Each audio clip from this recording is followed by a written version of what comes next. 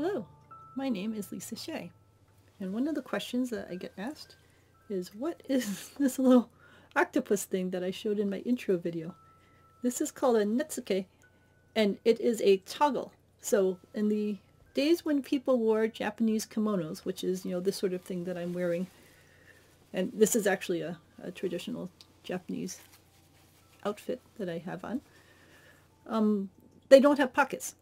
So traditionally they would not have pockets, and there would be a sash that would wear around the middle to hold it closed, but there wouldn't be anything to tuck, things that you were carrying around, money or anything else. If you had pens or pencils or whatever other kinds of things you were carrying with you, there would be nowhere to carry it.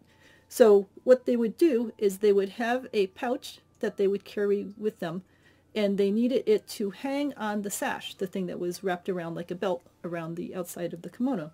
So these things, the Netsuke, were toggles. They were parts of the pouch system that would pull it open or close. So there'd be little holes in this that the strings would string through, and that would hold the pouch open or closed. You pull it so that the pouch would shrink shut. I'm sure most of you guys have seen things with strings on them that you pull so that the mouth of the bag opens and closes together.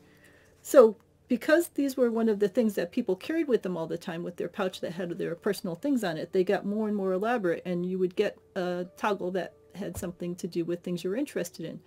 So an octopus was often about romance, because you have all these arms that you're grabbing onto each other with. Some people had dragons or cats or dogs. I have all sorts of these things all over the house because I love them.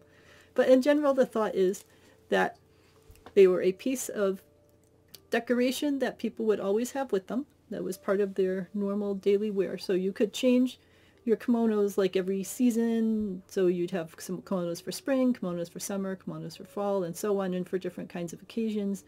But even though, some people have different purses that they go with different outfits, you would often still have a certain kind of pouch or a set of pouches that you'd like to wear, and they would have certain kinds of shapes that maybe had to do with your family crest design, or maybe they had to do with your own personal interests. So in any case, that's what these are. Nowadays, most people use them just as decorations to have around the house. But, if you have a pouch that needs a toggle on it, then that could be a fun use for them too.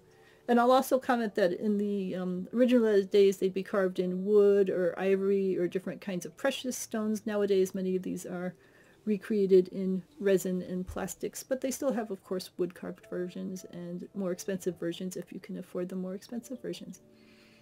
So let me know if you have any questions about any other parts of my videos or any other questions you'd like to ask me, and I am happy to answer them. So have a lovely afternoon.